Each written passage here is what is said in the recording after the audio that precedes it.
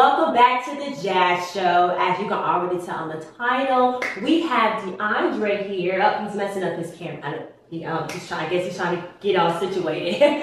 But we're here because he has a casting company in Raleigh, North Carolina. And we're gonna dive in of how he started, his reason behind his started, and the ups and the downs, just the same as the hair braiding video. So here we go, DeAndre. Say hi to the people. Hello everyone, how you doing? Awesome. So yeah, so you have this casting business in North Carolina, and I think that's really dope because when you hear about, like, if you're trying to be an actress or anything in the entertainment business, you don't think of North Carolina. You think of what? You think of LA, New York, and even Atlanta.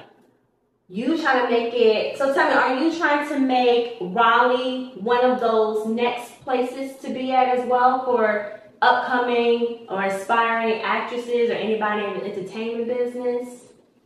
Well, I will say I agree with you. When people think of acting, people immediately go to either, mentally they go to Los Angeles or Atlanta or New York. Atlanta has just recently, over the past 10 or so years, has become more notable to the general public when it's come to acting. Usually people either thought I'm going to Hollywood, I'm going to Broadway in New York. North Carolina, I'm primarily just trying to provide individuals in North Carolina a platform to really get themselves out there and make connections and find opportunities at the indie level or mainstream level, whether you want to work on a passion project as nonprofit, or whether you're trying to get yourself onto, Hulu, Apple TV, HBO, or network television. With that being said, the places that people usually think if you're thinking of acting in North Carolina specifically is Charlotte. Though Wilmington, North Carolina has been a notable place where a lot of iconic films has been captured, and a lot of people don't really know that, but it has been. Raleigh, North Carolina has produced a lot of great individuals in the film, television, and theater area, from videographers, actors, producers, to the directors, and more. And when I first started off doing casting, I started off on Instagram, and it was called TEP Events, which is basically a play off of my production company, that's Me Entertainment Productions. But I kind of ventured off from providing that platform on Instagram, which I'm probably about to start back up in about a month or two when the new year arrives. But I decided to, engage with Facebook more. Okay. I was posting casting calls on Facebook. I was getting more engagement, reaching out to more people. So instead, I switched it from TP events to North Carolina actress casting calls. So North Carolina, on a Facebook group page. And if you just type it in, you'll see a collage of famous notable African-American female actresses that inspired me in my career, and it's just very influential in the game over the past almost 5 decades. So when you type in North Carolina actress casting calls, you'll see it come up. Awesome. And I'll also put all this information down below in the description box, so you can just press that link, it'll take you straight to it, okay? Because I know us people hate typing, so I got y'all. It's primarily, you can still have a lot of those features, but a group is specifically catered to one specific type of avenue that you want to be in, whether it's a group for painters, a group for singers, a group for rappers, a group for hunters and whatnot. And it can be a public or private page. Nonetheless, there's a moderator and there's an administrator. The administrator oversees everything, and then they can choose moderators that control people that are accepted into the group. They can control the questions that you can ask somebody in preparation to allow them into the group or not, which is like, pre-scanning process. And you can create certain polls, so you can highlight and pin certain comments at the top of the page if you would, like a regular Facebook profile. So the group is a very, let's just say, it can be inclusive and it can be exclusive depending on where you want to go with it. I started off that Facebook group a few months ago, I think around the late springtime, and I had about, give or take, 30-something people. Right. So across more and more casting groups that I was part of in North Carolina in the southeastern area of the country, which is where North Carolina is in the primarily in the acting world, in the film and television realm. I said, you know what? I'm getting more engagement when I post things on Facebook, so let me switch my energy from doing casting calls from Instagram to Facebook. Facebook allows you to connect with the people more and easily access them. Instagram only has a certain amount of avenues that you can go. So I was able to continuously, add more notable casting calls. When at first I only did any level things, which now I still do, but I've also been able to balance that out with more mainstream level casting calls. And now I went from about 30-something group members to almost nearing 1,000. That threshold about probably by the end of the year near Christmas time. Awesome. That's great. So tell the people, what made you want to even start a casting site or business? Well, what made me want to create a casting platform was the fact that a lot of people that want to become actors, want to get into the film and television or theater realm, don't know where to go. They think it's this voyage that you have to go through online to just find a simple casting call, which is not. Some people may make it seem that way, but it's really not. And I wanted to provide an easy, accessible place to find these casting calls. Now, my group is private, so you can't just come in just because you want to. I have about 3 to 5 questions that people must answer in.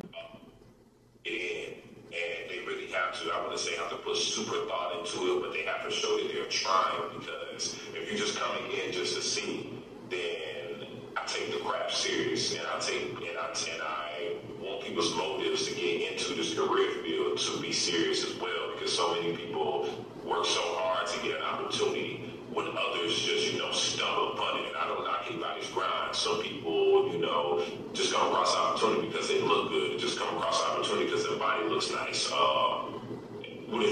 forth and so on. But I also want to shine light on those that bust their butt day in and day out for the craft. And they deserve to know that they are receiving an opportunity for the work they're putting in, and it's not just given to everybody. So to hit on what you asked me, I really wanted to start is to give people a platform to, post their casting calls and come across it on an easy basis. There are casting calls such as Backstage, Actors Access, and more that charge you a certain amount of money each time. And I don't know if I sooner or later will, maybe charge people to be in the group or whatnot, but it'll probably only be like $5 a month or something like that, $3 to $5 a month. But right now, I've only done it for free, with no subscription or any kind, and it's really going a long way. And I honestly don't post about it. It's honestly been behind the scenes, but I've got so much engagement and so many stories of people that thank me for the casting calls I posted or giving them information on said casting call that they told me they wouldn't even come across unless they came across my page. And I'm just happy to give people opportunities, to either kick off their career or ascend into levels that they weren't at yet. Right. No, you'd be surprised, but Facebook is really, internet, you can find a lot of resources for free on the internet. You just have to do your searching. I came across different groups. Like when I started YouTube, I found a lot of different YouTube groups. So I joined in those, you get to see other YouTubers. So I'm pretty sure it is, once you start a group, people are going to search, because a lot of people are searching on Facebook on different groups, on different avenues that they're trying to go into. So I think that's really dope that they have that. And so where do you see your casting, where do you want your casting to go? Do you want to make this a really big thing where your casting platform in Raleigh is one of the biggest ones there, so that way people can also navigate, we don't have to go to Atlanta or New York, let's go to Raleigh because DeAndre has a casting.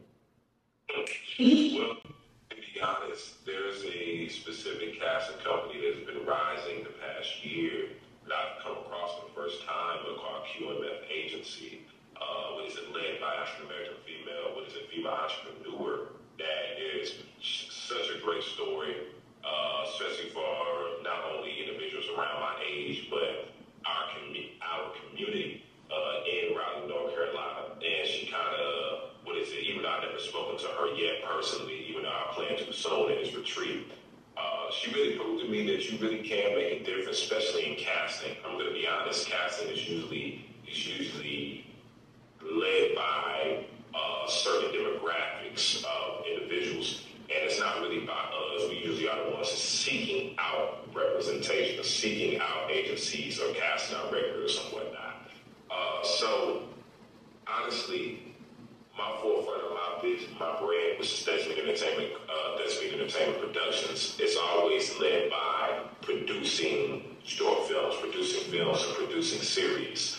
My casting call company, which I'm going to be calling TEP Casting Calls, but branch of that, North Carolina Actress Casting Calls on Facebook, that's going to be a separate, its own, let's say, separate branch of my production company as a whole. Mm-hmm. And I get it out there to the point where I no longer have to handle it, and I can pass it on to somebody else and still have all the engagement, even quadruple times what I have now, to the point where people can go there for actors, people can go there for writers, people can go there for producers, people can go there for directors.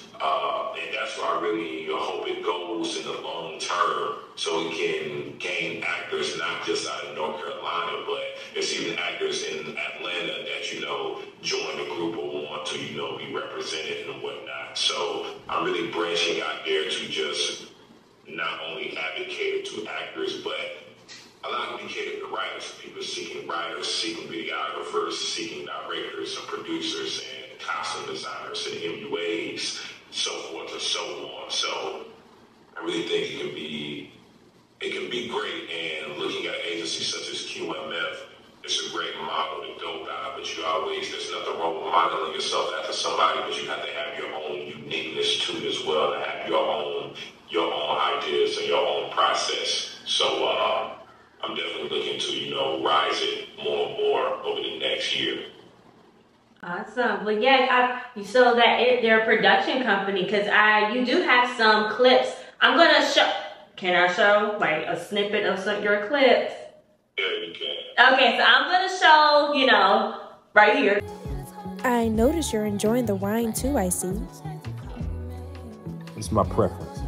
The hard liquor is for special occasions. I'm sure you understand. I guess I do. I usually come here. Never seen you here before. It's my first time. Heard it was the place to go to relax and have fun. Well, whoever referred you led you the right way. So yeah, so that's a snippet of one of his short. Is it considered short films or is it short clips? So currently, right now, we have a short film titled Senseless. It's a thriller led by my good friend and amazing actress, Amber McCormick. Also, that released this past year was my drama series, The Inner City, led and acted by myself and Mercedes Cooper, who is based out of the North Carolina area. And we also have a couple more projects on the way, but those are the two dominating ones right now, especially the Inner City series. I'm pretty sure Jasmine's going to choose that one out of all my projects to show. Episode 3 is coming out soon, and the next couple of episodes will drop in January. So, short films and series is big in my production company. Either way, whichever one gets picked up and put out there on the mainstream level, I'm thankful regardless. And we have more projects on the way coming up next year. And whichever one she chooses, either way, I'm pretty sure the audience will love it. Oh yeah, and let me tell you, the quality, you would think it's already mainstream. The quality is great. Okay, what you're doing is awesome. I think it's very inspiring for even young people of our age to even start their casting business or production business, or even people who just looking for that representation, like you're saying. And hopefully you guys that are watching this, It doesn't, like you say, it doesn't matter where you're at. You don't have to necessarily be in Raleigh, North Carolina. You could join his group. Yeah, you could join his group and get that representation, get that extra help. Make sure you answer those 3 questions, okay? And make sure you're very thorough, because he likes thorough. He don't pick anyone, right? You don't just be picking anyone. You gotta be, on it, right? So, was there any like ups and downs in starting your business? Well, with Desmond Entertainment Productions, I kind of started a few months after I graduated in 2019.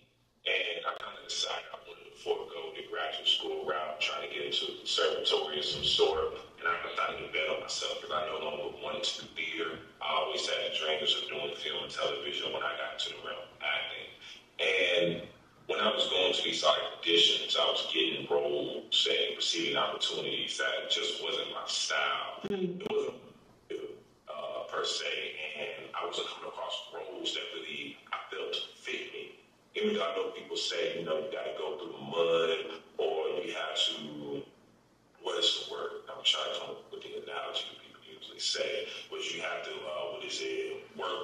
you have to work through the show before you get there, which I was doing. But I also said, I am talented enough and versatile enough to create my own opportunities, to create the content and the stories and the tales that I want, fictional or non-fictional.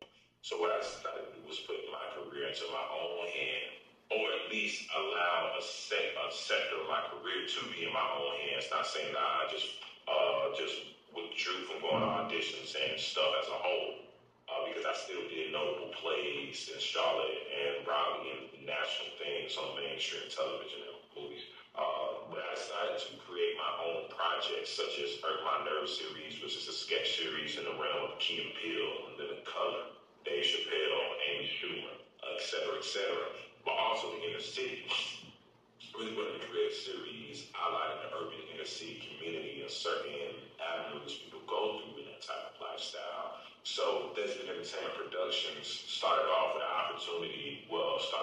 idea for me just to create content, to get myself out there, to get more directors looking at me, to get more agencies looking at me, to get more producers and writers looking at me and want me to act in their projects. But when word got around, other individuals wanted to join in on my journey, wanted to join in on my company and the stories that I told, because they really enjoy my writing, or they really enjoy my production style, or they really just wanted to be part of what I had going on. And I looked at it as an opportunity to not only give myself an opportunity, but give other people opportunities as well. They continuously got passed up or don't know where to start. And I just took advantage of the opportunity, and I've had a lot of success, made a lot of connections, and allowed people a lot of opportunities, and allowed them, a lot of people that work with me have gone on to do a lot of great things, because they told me that I really inspired them to, keep going, and they may not come across opportunity unless, say, a person saw them on my things. And I'm not trying to take credit for what they have going on. I'm just speaking what they said to me.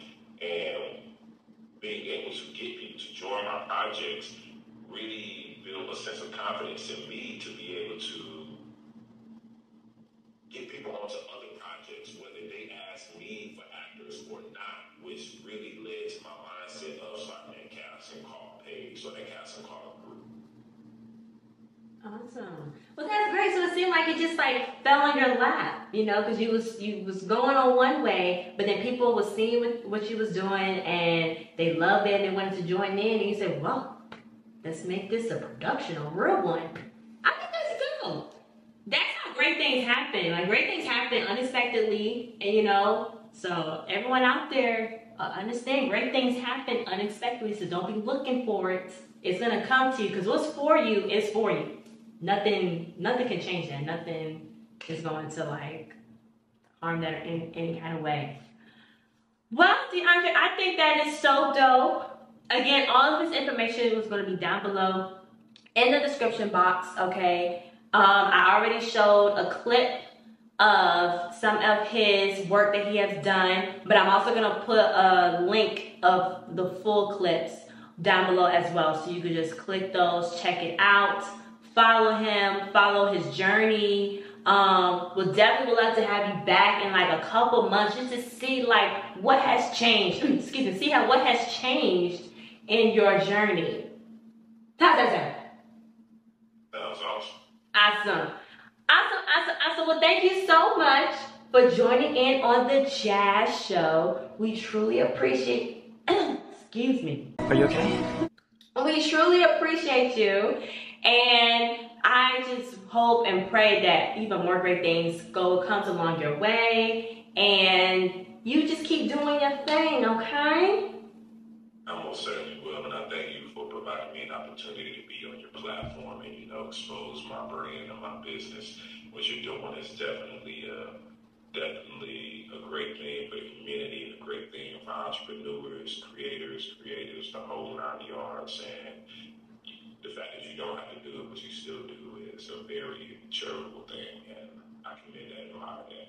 Thank you. I just want this to blow up so that way I can help more people, because I feel like exposing people of their businesses you shouldn't have to like really like cost anything. I know a lot of people for a promotion, you gotta pay, like you're saying, you like pay for this, pay for that. And certain things, just showcasing it, it's like a win-win, especially for the YouTube. Like for me, I would get the views and then they would get the clientele. It's like a win-win, Almost certainly, that you guys have to be incentivized in some type of way, or there has to be a trade-off, so I 100% understand. Yeah, awesome. Well, alrighty, you guys, make sure you like, comment, subscribe. Okay, make sure you follow the Andre and follow his journey again and watch all of his series. And if you're in Raleigh, North Carolina, hit him up if you're trying to be an actor, or even if you're a writer, or because you work with them all, right? Producers, directors, right? Awesome. So yeah, so just hit him up. And yeah, we'll see y'all next Friday at 6 p.m. Bye. Say bye, DeAndre. Goodbye.